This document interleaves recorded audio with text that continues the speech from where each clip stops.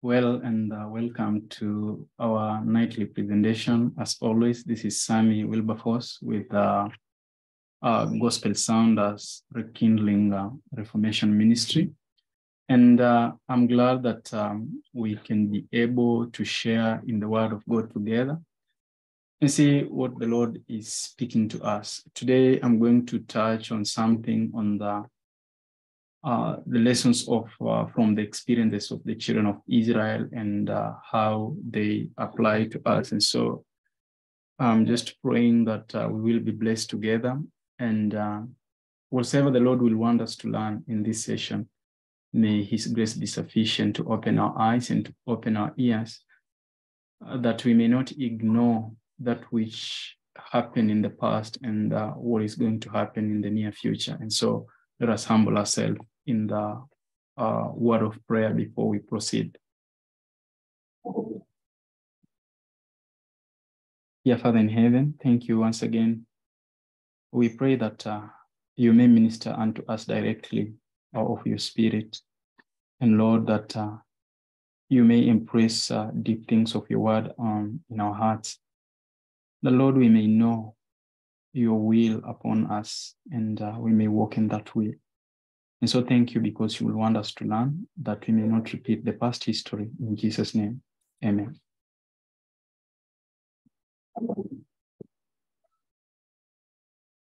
And so, as I said, that we are going to learn from the lessons, lesson experience, and what the children of Israel were able to go through in their lives, and how that applies to us, because we are told that there is nothing new under the sun, and also that the past history God requireth of it.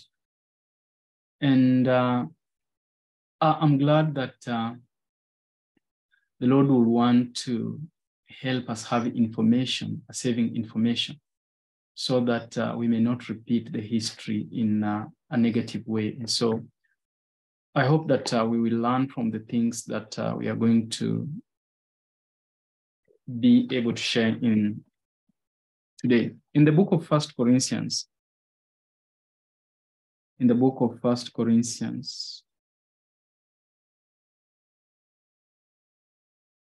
chapter 10, 1 Corinthians chapter 10,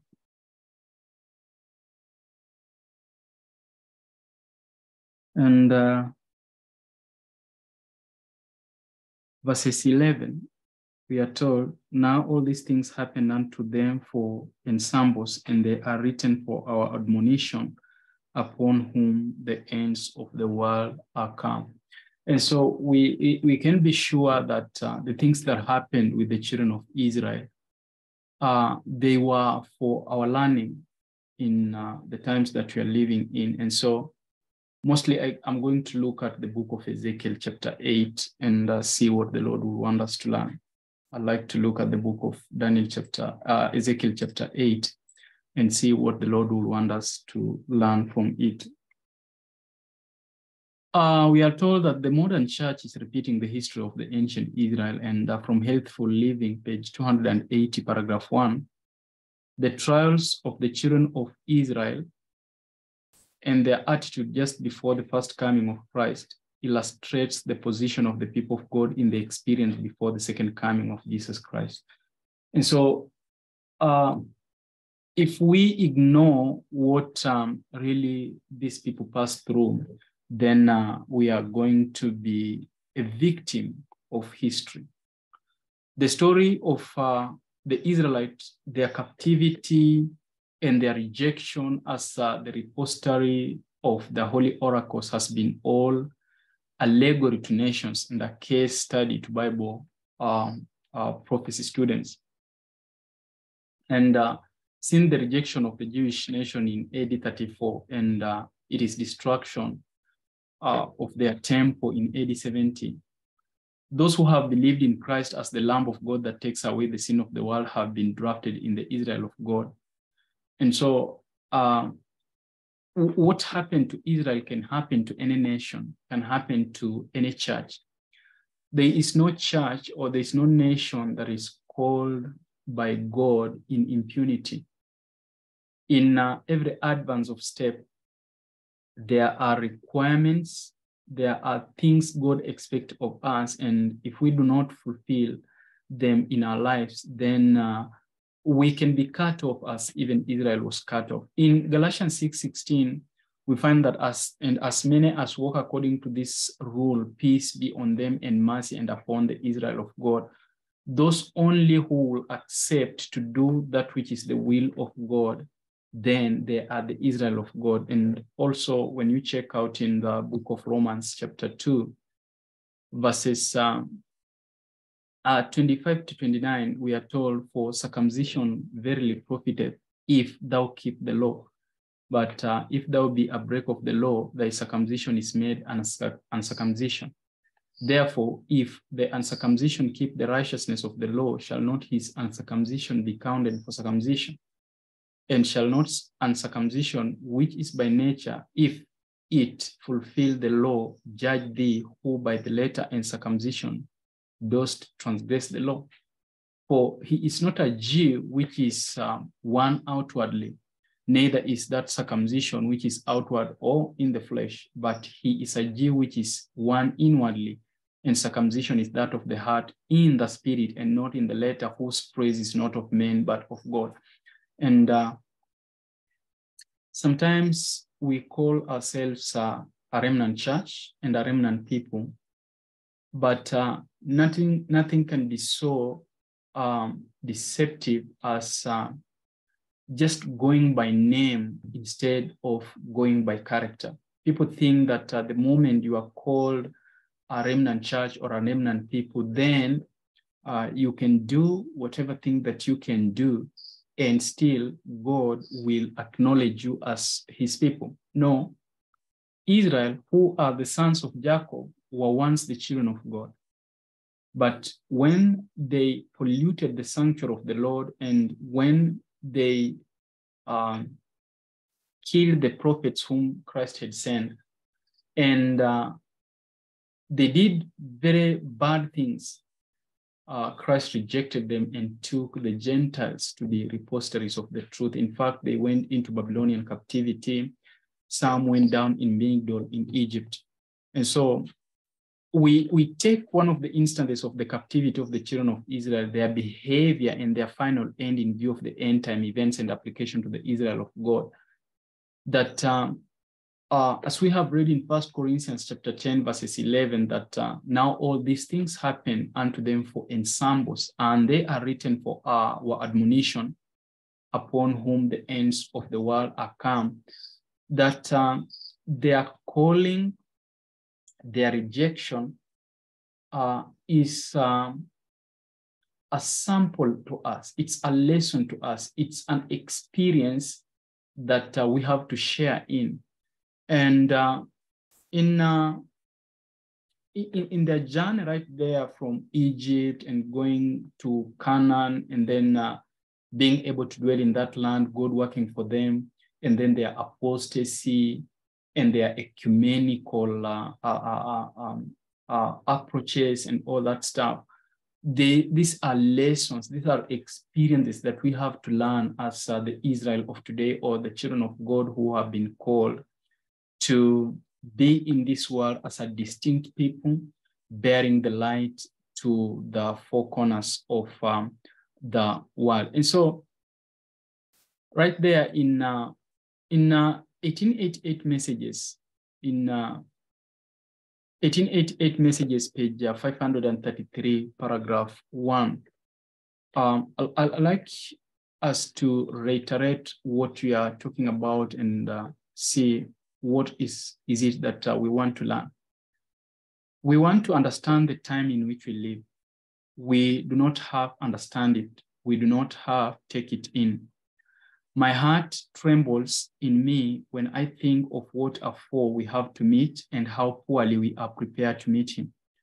The trials of the children of Israel and their attitude just before the first coming of Christ have been presented before me again and again to illustrate the position of the people of God in their experience before the second coming of Christ, how the enemy sought every occasion to take control of the minds of the Jewish.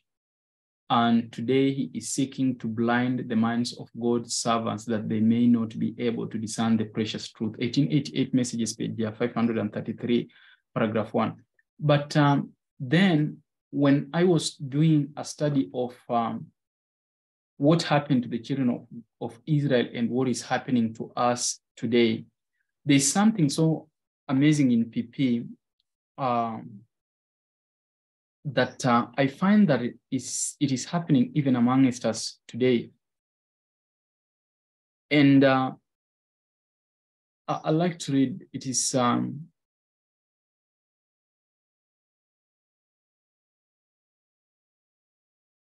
I'd like to give you a reference. It is in PP.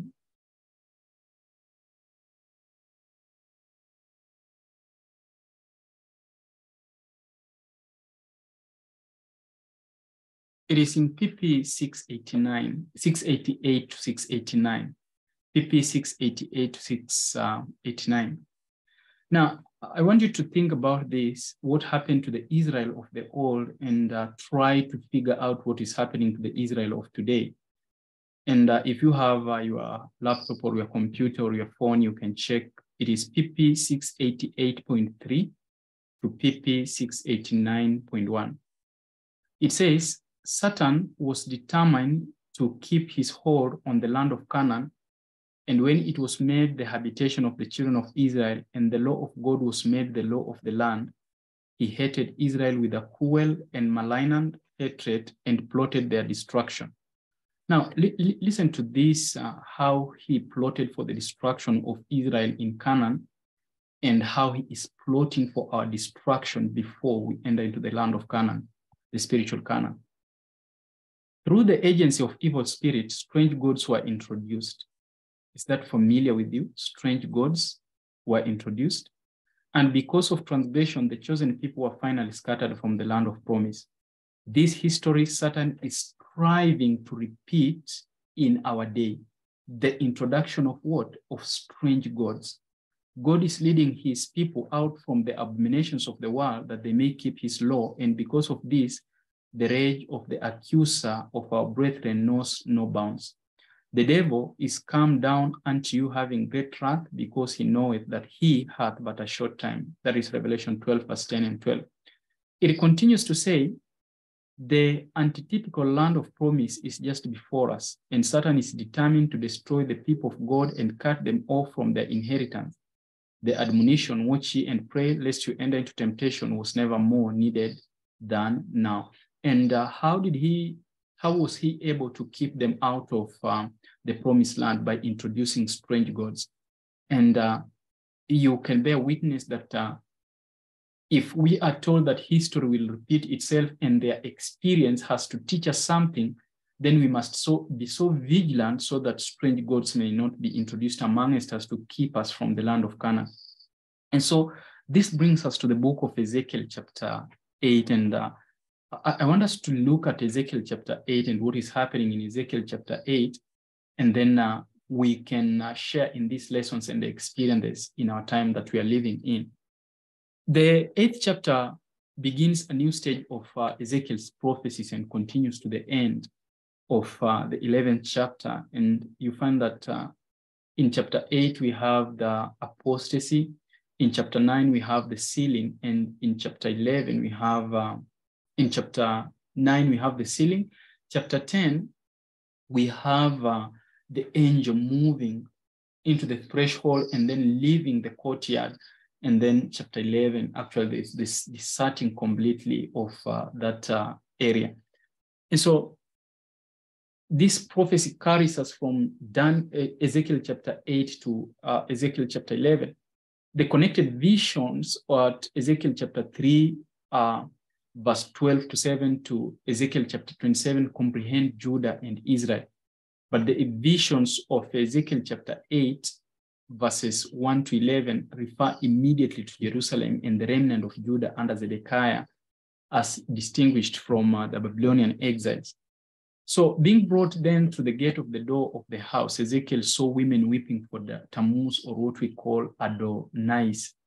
And as Ezekiel returned to the court of the priest between the porch and the altar, he saw 25 men with their backs to the sanctuary and their faces towards the east, worshiping the rising sun. This is the substance of the vision contained in the 8th chapter. And you cannot miss that when the sanctuary was built, the door was facing to the east, so that when you went, actually you were worshiping God while your back were on the rising of the sun. But when now you face the sun, it was like sun worship. And so as we read through Ezekiel chapter 8, you find that it can be deduced that the Lord did abandon his people, his city and his temple, and the abominations of the people in public and in private. And why did that happen? You can go back to the book of Jeremiah chapter 7, where the people are crying, the temple of the Lord, the temple of the Lord, while they were carrying out all these abominations. And then he told them, will you profane my house, murder, kill, oppress, and then you go ahead and say the temple of the Lord he is? No, it cannot. He told them, go to Shiloh and see what I did at Shiloh.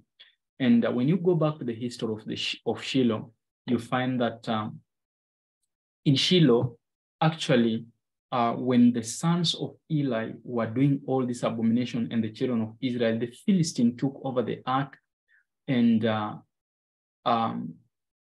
the glory of the Lord departed from that place. Completely, it departed from that place. And so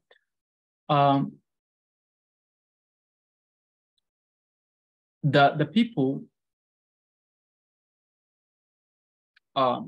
there are those who were carried into captivity with Jeconiah, and they later acknowledged their sins.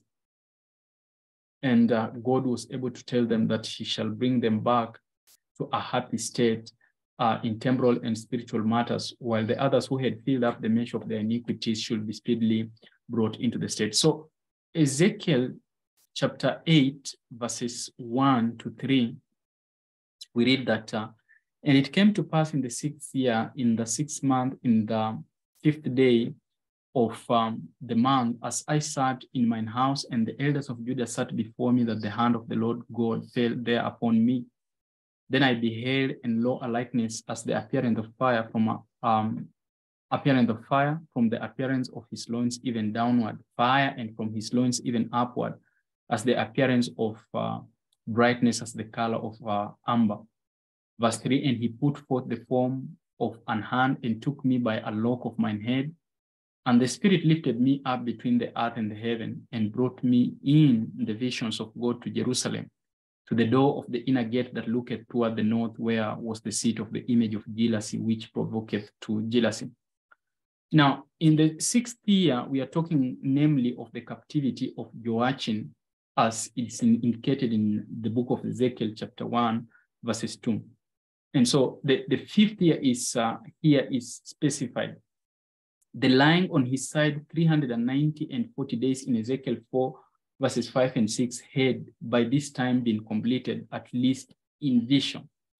And that event was naturally a memorable epoch to the exiles, and the computation of years from it was to humble the Jewish, as well as to show their perversity in not having repented, though so long and severely chastised. During the captivity of Joachim, Mattaniah, who was named Zedekiah, was made the king, as you look in the book of 2 Kings, chapter 24, verses 13 to 17. Then Zedekiah was the son of Josiah, the brother to Joachim, the father of Joachim. You can check the history in the book of 1 Chronicles, chapter 3. You will find all the history of the nation of Israel and their kings and the family tree. And so Ezekiel comes there, and he is shown the image of jealousy. But we ask, what is this image of jealousy? Some say that it was the image of Baal, which was placed in the temple of Manasseh. but others that it may be the image of Mars, and others it may be the image of Tammuz or Adonai. And there are others who are conjecturing about Venus, which is the Jupiter or Venus, the queen of heaven. And so whichever of these that we may choose of, we find that it is something that did not please God. And in verse 4, he says, "And behold, the glory of the God of Israel was there according to the vision that I saw in the plain." That is the Shekinah glory, the cloud of Jehovah's glory. Notwithstanding all this provocation that was going on in the book of Ezekiel chapter 8 and all this idolatry, the Shekinah glory still remained in the temple, like that which he saw in Ezekiel chapter 3. And this continued to happen until you reach in the book of Ezekiel chapter 10, where the glory is now lifted off and it goes to the threshold.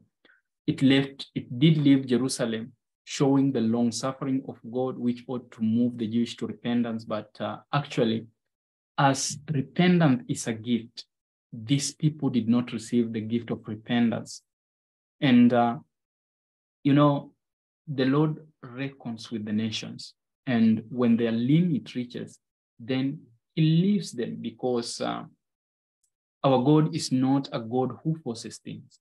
He doesn't do things arbitrarily, but he is a God who really respects freedom of conscience and liberty of conscience, so that people may do what they want. But as the Lord continues persevering with everyone that they may come to the fold, we are told that the Lord is not slack. In 2 Peter 3:9, we are told that the Lord is not slack concerning his promise, as some men count slackness, but it's long-suffering to usward, not willing that any should perish, but that all should come to repentance. And you can read that in Ezekiel chapter 33, Ezekiel chapter 34. And he says that he did not delight in the death of the wicked, rather that they may repent and have eternal life. And he says that wherever it takes, I'll send them shepherds so that they may choose between the sheep and the goats. And then he will put his spirit in man, that man may be washed, he may be sprinkled with water, that he may be washed from his idols. And that is what he promised Israel, and that is what he is promising unto us.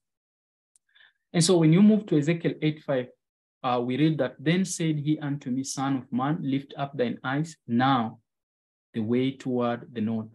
So I lifted up my eyes the way toward the north, and behold, northward at the gate of altar, this image of jealousy in the entry." So try to imagine this in the way of the northward, and this is the principal avenue to the altar of the burnt offering.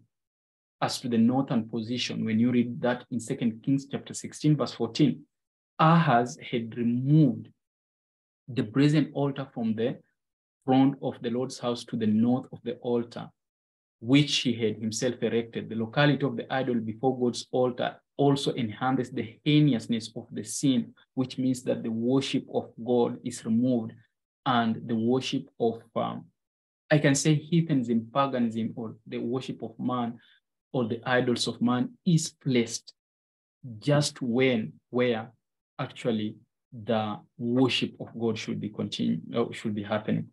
Now, this is not something new. Try to remember this.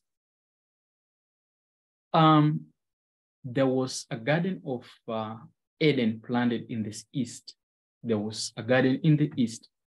And then what happens? The serpent leads Eve to commit sin, and then Eve seduces the husband to commit sin. And what does Satan do? At the very place where God used to meet with man, there actually Satan puts his capital city. And from there he has hanging gardens to mimic the original Garden of Eden. And there he creates a city of rebellion where there was a city of obedience, or a garden of obedience. He says there a garden of rebellion. And so when we find that the place of the worship of our sovereign God is replaced by men's idols, we may know that this is not man's doing, but it is Satan's doing, and this is the war he started back in the heaven, brought it in Eden, and he's continued on this earth.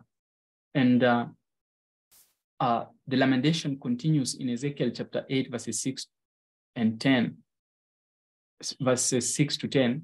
He said, "Furthermore unto me, son of man, seest thou what they do, even the great abomination that the house of Israel committed here, that I should go far off from my sanctuary, but turn thee yet again, and thou shalt see great abominations." Verse 7, "And he brought me to the door of the court, and when I looked, behold, a hole in the wall. Then said he unto me, Son of man, dig now in the wall. And when I digged in the wall, behold, a door. And he said unto me, Go in and behold the wicked abomination that they do here." Now it is interesting, verse 10, "So I went in and saw, and behold, every form of creeping things and abominable beasts, and all the idols of the house of Israel portrayed upon the wall around about." Now, the sanctuary, the way it was built, it didn't have any window because it had only a door. And there's a reason for Christ says in John chapter 14, verse 6, "The truth, the way, and life, no one cometh to the Father but through me." And so to enter the sanctuary, you had to enter through the door, which represented Jesus Christ. Now, finding a hole actually in the wall meant that these people bypassed the door, which is Jesus Christ, and wanted to enter into the sanctuary or in heaven by their own means. And many of us are doing the same thing. We will not come to Christ that we may have his spirit. We will not come to Christ that we may have life. There are some things we are devising in our life that will really strike like our means to heaven and not through Jesus Christ. And so these are new age beliefs. These are satanic beliefs that man by his own devising can get up to heaven and not through Christ. And so that is something that should really worry us, that man can devise a way into heaven. And in John chapter 10, Christ says that I'm the door to the sheep. Anyone who enters through the window is not a shepherd, but he is a hireling. He cometh in to destroy them. And so we can be sure if we are devising any other way to go into the sanctuary, then it's not the way of the Lord, but it is our way, and the end therein shall be the end of Israel. And so it is very likely that these images portrayed on the wall were the objects of Egyptian adoration. But I want you to notice that we have we have creeping things and abominable beasts. Don't forget that, and you can check your Bible, Revelation chapter 18, what it contains. Revelation chapter 18 and verse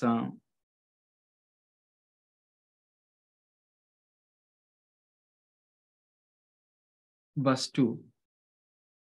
The angel is crying in Revelation chapter 18, verse 2, "And he cried mightily with a strong voice, saying, Babylon the great is fallen, and is become the habitation of devils, and the hold of every foul spirit, and the cage of every unclean and hateful bird."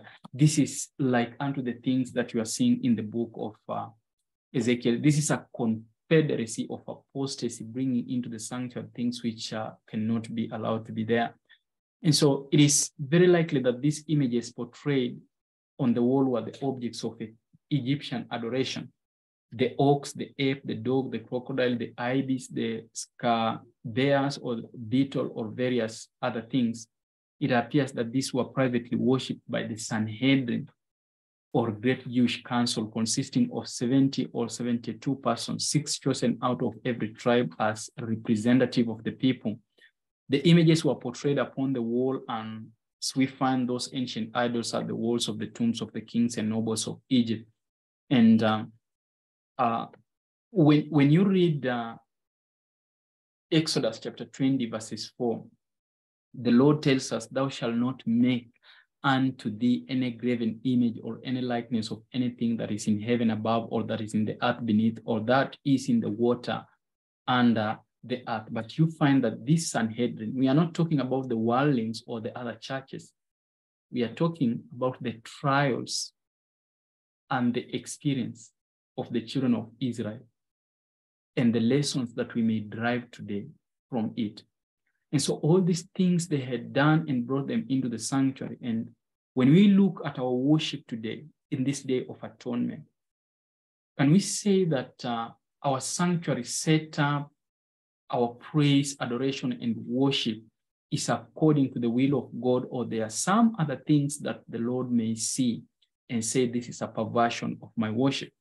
Just like in the worshiping of the golden calf, Israel at this point had bent their hearts to Egypt, and nothing could dissuade them. Though it could be heard aloud from their lips, their actions spake louder.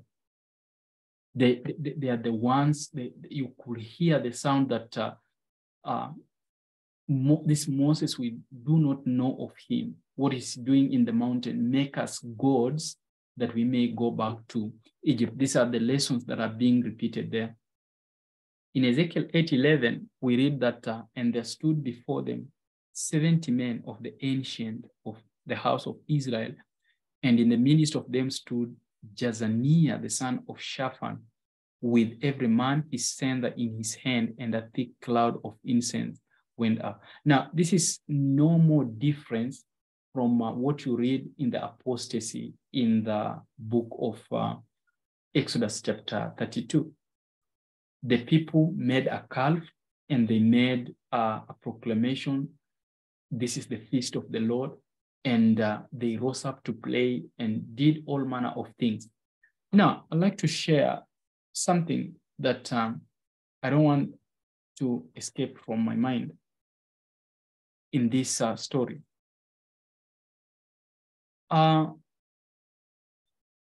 We are told,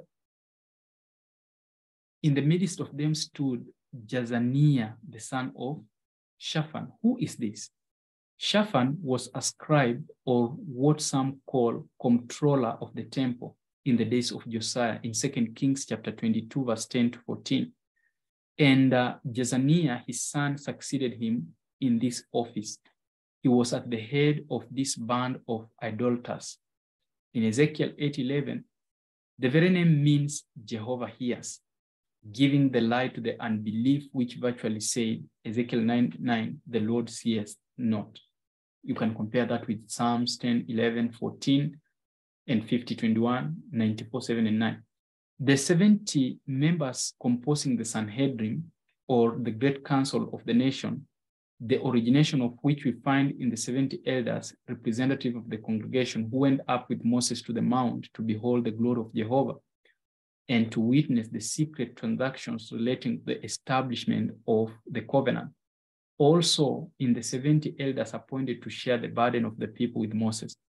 How awfully it aggravates the national sin that the 70 once admitted to the Lord's secret council in Psalms 25:14 should now in the dark enter the secret of the wicked. As you read Genesis 49:6, those judicially bound to suppress adultery being the ringleaders of it. The offering of incense belonged to the elders, but to the offering of the incense belonged not to the elders, but to the priest. This usurpation added to the guilt of the former. They spared no expense for their idols, or that they were the same liberality known toward the cause of God. And so this change of God, this change of priesthood and delegation of duties with the children of Israel is what we can say we are even experiencing today, that there is a confusion in the church, who should do what and who should do what. And so the things of the Lord are profaned by everyone just doing the way they would like the elders were offering incense instead of the priest. In Ezekiel 8:12-14, we read, "Then said he unto me, Son of man, hast thou seen what the ancients of the house of Israel do in the dark, every man in the chambers of his imagery? For they say, the Lord seeth us not, the Lord hath forsaken the earth. He said also unto me, Turn thee yet again, and thou shalt see great abomination that they do. Then he brought me to the door of the gate of the Lord's house, which was toward the north, and behold, there sat women weeping for Tammuz." Interesting. Now, who was Tammuz? Actually, we ask ourselves, who was Tammuz? And a little history will not do us bad in knowing who this Tammuz is. Tammuz was the third deity in Babylon and formed the third part of the Trinity of Nimrod, Semiramis, and Tammuz. The Trinity doctrine of the papacy comes from this. This is none other than the worship of Catholic Trinitarianism within the church. And these are the things that you find that if you are following these orthodox doctrines of Trinity, then you are not different from the people who are actually in Ezekiel chapter 8. The mystery of the Trinity is the central doctrine of the Catholic faith. Upon it are based all the other teachings of the Church Handbook for Today's Catholic, page 16. Now, Adam Clark has this to say. This was Adonis, or Adonis. He is fabled to have been a beautiful youth beloved by Venus and killed by a wild boar in Mount Lebanon when springs the river Adonis, which was fabled to run blood at his festival in August. The women of Phoenicia, Assyria, and Judea worshipped him as dead with deep lamentation, wearing priapi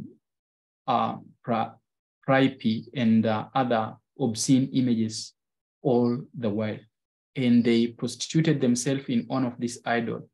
Having for some time mourned him as dead, they then supposed him revived and broke out into the most extravagant rejoicings. Of the appearance of the river at this season, Mr. Mondrell thus speaks.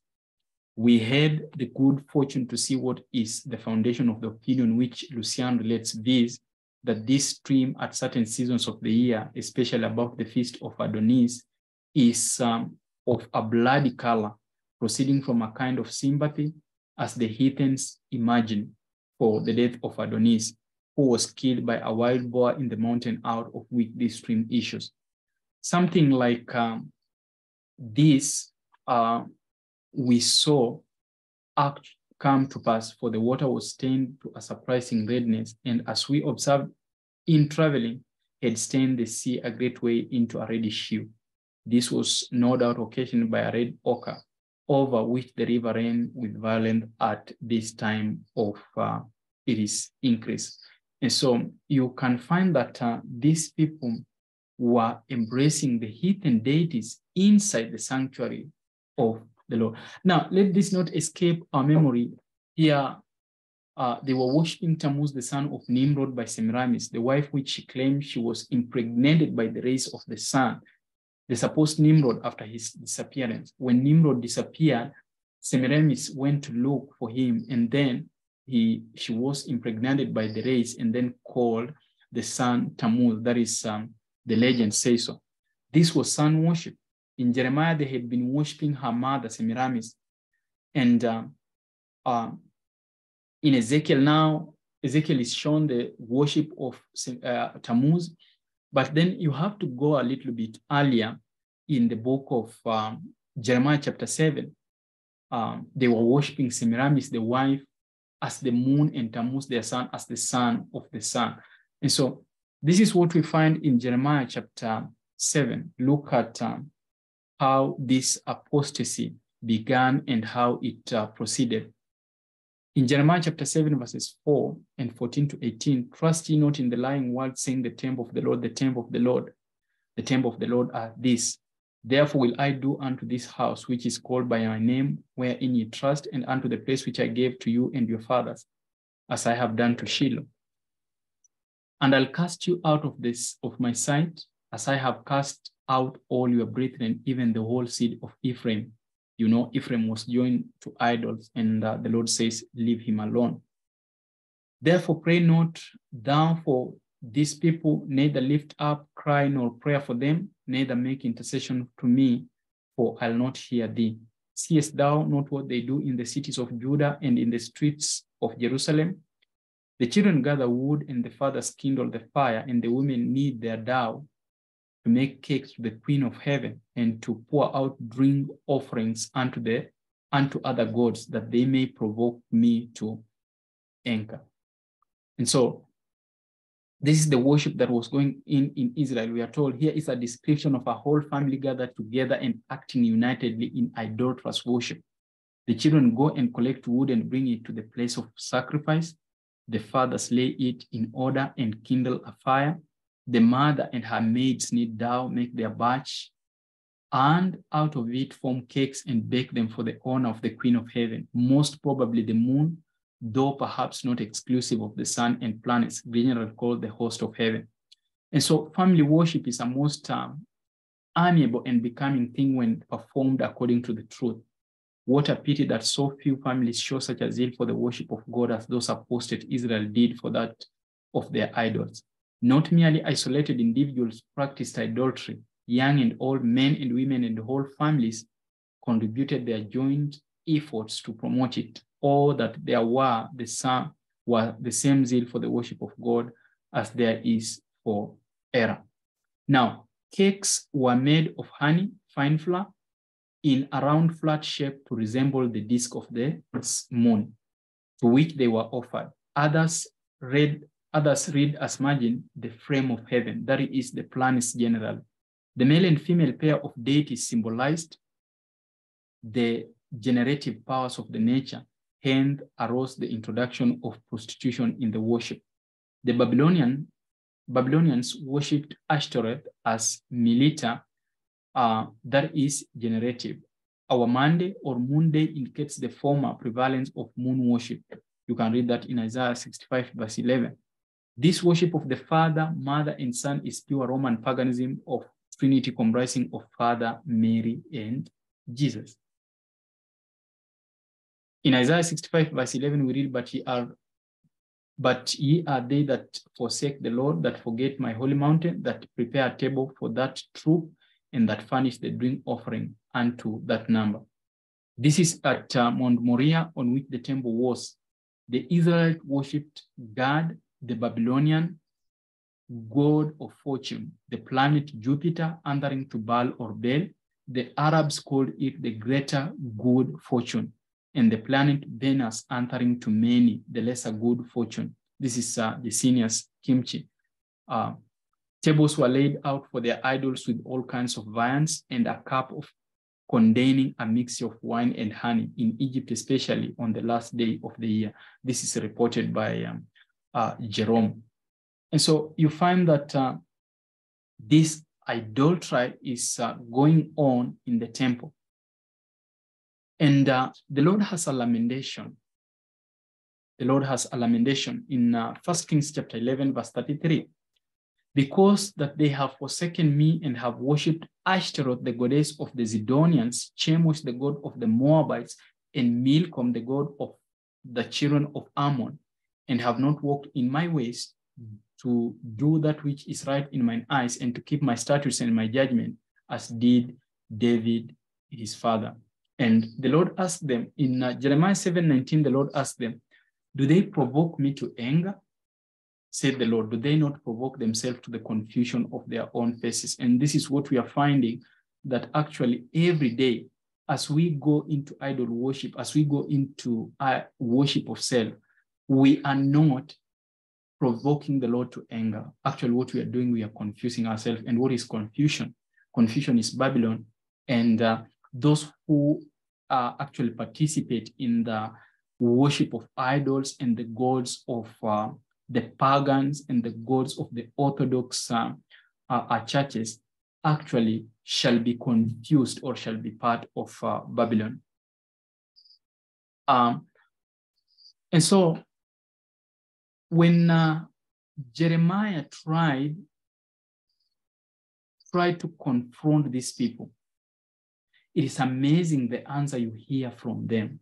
And it is like the answers we hear in the church, we are doing this because our fathers did this, or we are doing this because now we have come to a better understanding. And so what our fathers believe, that does not matter to us. We have come to a better understanding. Or the people will say, who are you to judge us? And our fathers did this. And maybe our fathers did not understand what they were doing. The knowledge that our fathers had and their responsibilities are different from the knowledge we have and our responsibilities. And we have to make sure that what we are doing is not traditions and dogmas and doctrines of men, but what does say the Lord. So when Jeremiah confronted these people, what did they say at the end? What did they tell him? In the book of Jeremiah, chapter 44, verses 16 to 18, we are told, as for the word that thou hast spoken unto us in the name of the Lord, we will not hearken unto thee. So the people are telling Jeremiah, when Jeremiah was calling them unto restoration and repentance, the people say that the word you have spoken unto us in the name of the Lord, we will not hearken unto thee, but we will certainly do whatever thing goeth forth out of our own mouth, to burn incense unto the Queen of heaven, and to pour out drink offerings unto her, as we have done, we and our fathers, our kings and our princes in the cities of Judah and in the streets of Jerusalem. For then had we plenty of victuals or instruments, and were well, and saw no evil. But since we left off to burn incense to the Queen of heaven, and to pour out drink offerings unto her, we have wandered all things and have been consumed by the sword and by the famine. So this was blatant blasphemy. They accused God of not providing for their basic temporal needs. And do we think that that is what God really did? When he says in Malachi 3:6, I am the Lord, I change not. It is not the change in the Lord, but the change in the people which affected all these things. And so the Lord himself has promised in the book of Matthew chapter 6 from verses 25 to 34 that we should not take thought of what we shall eat or what we shall drink, nor for our body or what we shall put on. But in verse 33, he says that seek ye the kingdom of God and his righteousness, and all these things shall be added unto us. But then you find that the Israelites, instead of seeking the Lord and going through the door, they went through the hole in the wall. And so they bypassed the blessings of the Lord and they sought it in another way. And what only followed after them is famine, it is captivity. And we find that their claim that it was lack of God's lack of providence that drove them to idol worship was turning a truth into a lie. The Lord had not forsaken them, but they had forsaken the Lord. They had become a generation which professed godliness, but they didn't have the power therein, as it is recorded in the book of 2 Timothy chapter 3, verses 1 to 4.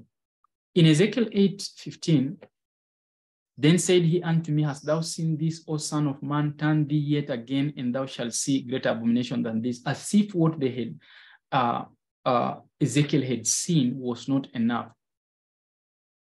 Then the next are greater abominations, in which way, not in respect to the idolatry, but in respect to the place in which the persons committing one. Remember, the first sins and the first idolatry was happening at the altar of burnt offering in the courtyard. But now he says that enter into the shrine, enter into the most holy place, and thou shalt see greater things. So it is not the greater idolatry they are performing, but the place where it is situated that makes it a great abomination. Just like there are things which are allowed in the courtyard in the life of a Christian, but they are not allowed in the most holy place. So while it will be permissive will of God for something to happen in the courtyard, it won't be his perfect will in the most holy place. And so if that is the way in which righteousness can be measured, or a way of life of a Christian can be measured, so also in the evil life. If there is some certain evil happening in the courtyard, it can be called lesser evil. But when it is happening in the most holy place, you understand that is a greater evil. So in the inner court immediately before the door of the temple of Jehovah, between the porch and the altar, where the priest advanced only on extraordinary occasions, like we found it in Joel 2:17, 25 men, the leaders of the 24 courses or orders of the priest, according to 1 Chronicles chapter 24, verses 18 and 19, with the high priest, the princes of the sanctuary, representing the whole priesthood, and their faces towards the east, making obeisance to the rising of the sun. Sun worship came from the Persians, who made the sun the eye of their god Omzid. It existed as early as in the book of Job, chapter 31, verses 26. And you can compare that with Deuteronomy chapter 4, verses 9. Josiah could only suspend it for the time of his reign in the book of 2 Kings chapter 23. And in Prophets and Kings, page 448, paragraph 2, I'd like us to read something in this book. In Prophets and Kings, page 448, paragraph 2. We are told, in the 6th year of the reign of the Decad, the Lord revealed to Ezekiel in a vision some of the abominations that were being practiced in Jerusalem and within the gate of the Lord's house, and even in the inner court, the chambers of images and the pictured idols, every form of creeping thing and abominable beasts, and all the idols of the house of Israel. All this in rapid succession passed before the astonished gaze of the prophet in Ezekiel chapter 8, verses 10.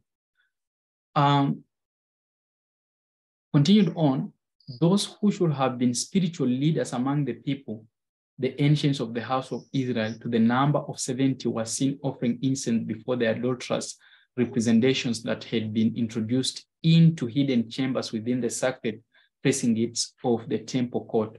The Lord seeth us not. The men of Judah flattered themselves as they engaged in their heathenism practices. The Lord hath forsaken the earth, they blasphemously declared in verses 11 and 12. There were still greater abominations for the prophet to behold. At the gate leading from the outer to the inner court, he was shown women weeping for Tammuz, and within the inner court of the Lord's house, at the door of the temple of the Lord between the porch and the altar, were about 25 men with their backs toward the temple of the Lord and their faces toward the east, and they worshiped the sun toward the east, verses 13 to 16. And now the glorious being who accompanied Ezekiel throughout his astonishing vision of wickedness in high places in the land of Judah inquired of the prophet, hast thou seen this, O son of man? Is it a light thing to the house of Judah that they commit the abominations which they commit here? For they have filled the land with violence and have returned to provoke me to anger. And lo, they put the branch to their nose. Therefore will I also deal in fury. Mine eye shall not spare, neither will I pity. And though they cry in mine ears with a loud voice, yet will I not hear them. In Ezekiel 8:16, as the story continues, and he brought me into the inner court of the Lord's house, and behold, at the door of the temple of the Lord, between the porch and the altar, were about 25 men with their backs toward the temple of the Lord, and their faces toward the east, and they worshipped the sun toward the east. Then he said unto me, hast thou seen this, O son of man? Is it a light thing to the house of Judah that they commit the abominations which they commit here? For they have filled the land with violence and have returned to provoke me to anger, and though they put the branch to their nose. So the children of Israel were told not to worship the heavenly bodies nor pay homage to it in whatever manner or shape. In Deuteronomy 4:15, 19 to 19, we read, take ye therefore a good heed unto yourself, for ye saw no manner of similitude of the day that the Lord spake unto you in Horeb out of the midst of the fire, lest you corrupt yourself and make you a graven image, the similitude of any figure, the likeness of male or female, the likeness of any beast that is on the earth, the likeness of any winged fowl that filleth the air, the likeness of anything that creepeth on the ground, the likeness of any fish that is in the waters beneath the earth, and lest thou lift up thine eye unto heaven. And when thou seest the sun and the moon and the stars, even all the host of heaven should be drawn to worship them and serve them, which the Lord thy God hath divided unto all nations under the whole heaven. And so this is something that the Israelites were warned against. Also, you can read that in Deuteronomy 17, verses 2 to 6. In the building of the sanctuary, the door of the sanctuary was placed in the east, so that when Israel entered the sanctuary, they could worship facing the west, so as not to pay obeisance to the heavenly bodies. But you find that in Ezekiel chapter 8, they have turned their back to the sanctuary and they're worshiping the sun to the east. And when we abandon the pure religion and start worshiping at the fallen churches of Sunday do, then friends, we have turned into sun worship in the east. You find that all these jokes on the pulpit, all this Babylonian music, all this ordination that we are crying about, all this spiritual formation, ecumenical, and the rejection of the spirit of prophecy is nothing but turning our back onto the sanctuary. And so this is the same thing that happened in Daniel chapter 8, verses 10 to 12, where actually we are told that the little horn crumbled upon the sanctuary and truth was cast to the ground. And then Daniel cried out, till when will these things continue? And then the Lord told him, unto 2,300 days, then the sanctuary shall be cleansed. And we are in the times of cleansing the sanctuary. We are in the time of the cleansing of the sanctuary. And all these abominations which are done in the fallen churches should not be found in us. Remember,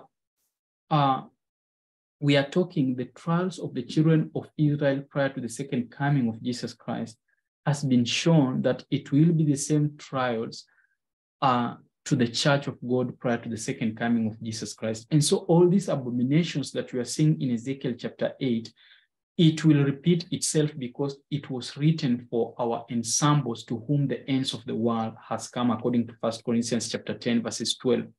And so if we are not keen, really, we are told in Great Controversy, page 608, paragraph 2, as the storm approaches, a large class who have professed faith in the third angel's message but have not been sanctified through obedience to the truth, abandon their position and join in the ranks of the opposition.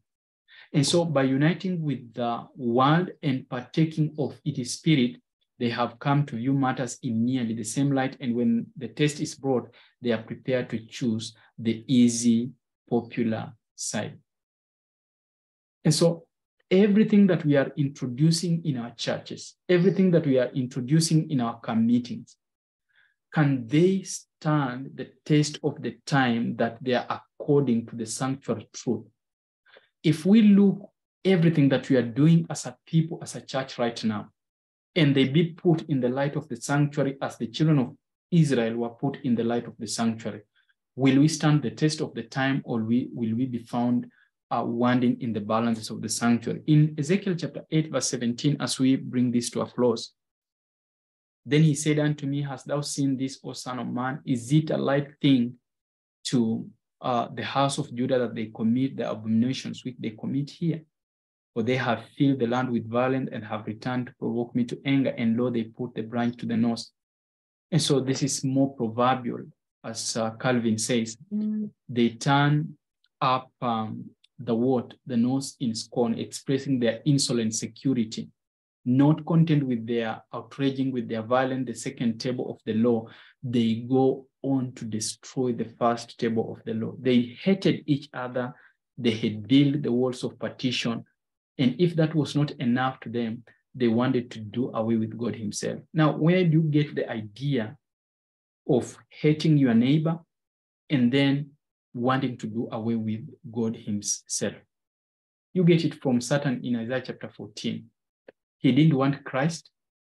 And not only did he not want Christ who was next to him and who was his neighbor, but he was going after God himself, because he says that I'll ascend above in the skies and I'll sit on the sides of the north in the mount of congregation and I'll be above the stars of God. Now, if you are above the stars of God, if you have done away with Christ, whom else are you competing with? You are competing with God and you want to be above God.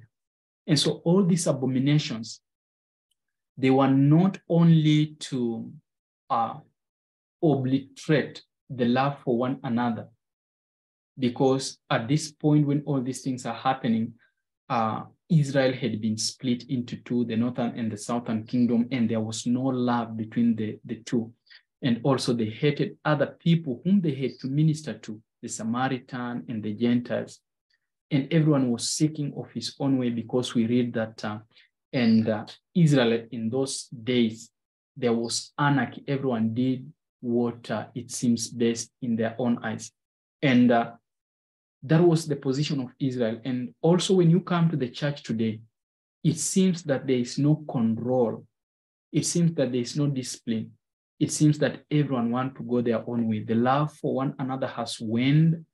It has become so cold. In fact, we are told in Matthew chapter 24, is that verse 12, because the love of many shall grow cold, so sin shall increase, or sin shall multiply. And so we see that the experiences of the children of Israel, they are lessons for us today.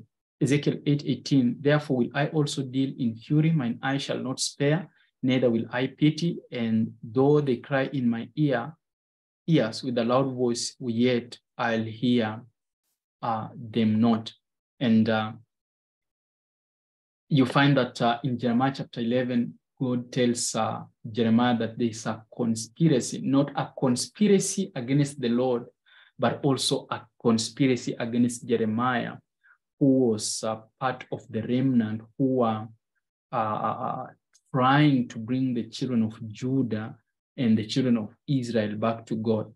In fact, when Jeremiah writes all these things, the king really takes his penknife and cuts these things and put them in fire, and Jeremiah has to write the scroll again. When he confronts these people in Jeremiah chapter 44, do you know what they want to do? They want to carry him by force to Migdol, down to Egypt, so that by force he may be able to behold their abominations. Don't you see this is what happens in our churches, that when you rise against sin and you try to bring back people to the revealed truth of God, the people will want to silence you, and not only to silence you, but they will want you to sit there silent and behold more of their abominations that is happening within the church. And so these are people who love to wander away. And you know why this thing became so heinous is because if you do all you want to do and all these abominations out of the sanctuary, please, it's okay with that. Go continue doing that. But when you bring these things in the sanctuary, we are told there is no remedy, because the sanctuary is the central pillar of our redemption. It is the way of the Lord. And so you can trample the other places that you like. I'm not saying that we should do that. But when you enter into the sanctuary to provoke God in his own dwelling place, you better be sure that there's no more remedy for sin. According to Hebrews chapter 10, verses 26, if we sin willfully after knowing the truth, there remains no sacrifice for our sin, but a fearful judgment awaits us if we do these things. And so the sanctuary is a revelation of every step of human probation. And when we pollute it, there's no other remedy for sin. And so we can read that in the book of 2 Chronicles, the book of Second Chronicles, why these sins in the sanctuary were of the most heinous character. In Second Chronicles chapter 36, verses 14 to 16, moreover, all the chief of the priest and the people transgressed very much after all the abominations of the heathen, and polluted the house of the Lord, which he had hallowed in Jerusalem. And the Lord God of their fathers sent to them by his messengers, rising up betimes and sending, because he had compassion on his people and on his dwelling place. But they mocked the messengers of God and despised his words and misused his prophets, until the wrath of the Lord arose against his people, till there was no remedy. And so when these things happen in the sanctuary, when all these abominations are carried into the sanctuary, then it means that there is no remedy that is found that can be made for our sins, because the sanctuary is the place for meeting the Lord. He says that in Exodus chapter 25, there I'll meet with thee. And if so, the Lord cannot meet with us in the sanctuary, where else can he meet us? There's no other place. And so when, after reading the book of Ezekiel chapter 8, you go to the book of Ezekiel chapter 9, verse 3, and we are told, and the glory of the God of Israel was gone up from the cherub whereupon he was to the threshold of the house. And in Ezekiel chapter 10, verses 4 and verses 18, then the glory of the Lord went up from the cherub and stood over the threshold of the house, and the house was filled with the cloud, and the court was full of the brightness of the Lord's glory.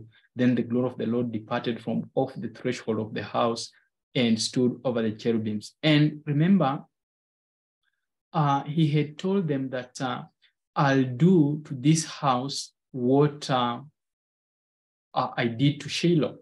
I'll do to this house what I did to Shiloh. And what happened at Shiloh? The glory of the Lord departed. And after the glory of the Lord departed, the children of Israel were able to be taken to captivity. Now, this is the same scenario that we are seeing as we continue doing all this abomination, worshiping strange gods.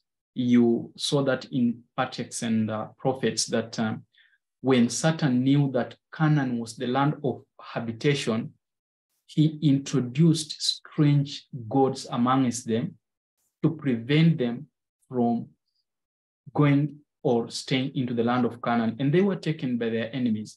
And we are told that he is repeating the same, introducing strange gods as we are nearing the spiritual Canaan.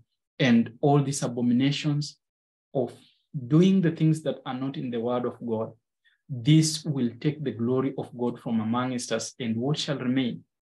Nothing. But as this happened, the children of Israel continued in their ceremonies, thinking that they were sacrificing unto God when they were sacrificing unto their own perversions. And so we can be here on this earth right now as we speak right now, and continue in the ceremonies of the Sabbath, continue bringing in these dances, continue bringing in these Trinitarian gods, continue bringing in this ecumenism, continue mismanaging the funds, the tithes and offering, continue participating in wars, continue participating in defiling our temples by this injecting ourselves of the things which the Lord has prohibited in the book of Leviticus. And we think that we are doing God's service when the glory of the Lord has departed. My plea this evening is that this night is that we may bring ourselves to the sanctuary again and measure what we are doing with the sanctuary, if it's acceptable in that sanctuary. The Lord is still seeking to save us, and he is willing to give us his spirit so that we may be part of those who shall be translated. But if we can use this time allotted of probation to make our act right, to remedy every defect in our characters, to allow him work in us, then probation will close on us as it closed to the children of Israel. And whom shall we blame but ourselves for the things that we have done in our bodies? And so may the Lord be with us. May we try to analyze these things, that in these abominations, there is the sealing and there is the departing of the glory of God. And so when the glory of the Lord departs, will we be found in the book of life, or will we be found wandering in the balances of the sanctuary? Otherwise, may the Lord bless us. And may we think about our worship. Are we worshiping according to the fallen churches, or are we worshiping according to the truth which has been revealed in the word of God? Shall we pray? Heavenly Father, once again, glory and honor be unto thy name. We thank you because the history of the children of Israel is written for us, who has come to the ends of the world, that we may consider the things that we do, if they are acceptable before thee, or they are abominations only to confuse us. Thank you, Lord, that we may not follow the traditions of men and the doctrines of men, but we may search the scriptures, and in it we may find the truth, and by the Spirit of thy Son be able to overcome every evil cultivated tendencies and every evil hereditary. Thank you for accepting us in thy Son, and thank you for your love for us. In Jesus' name we pray. Amen.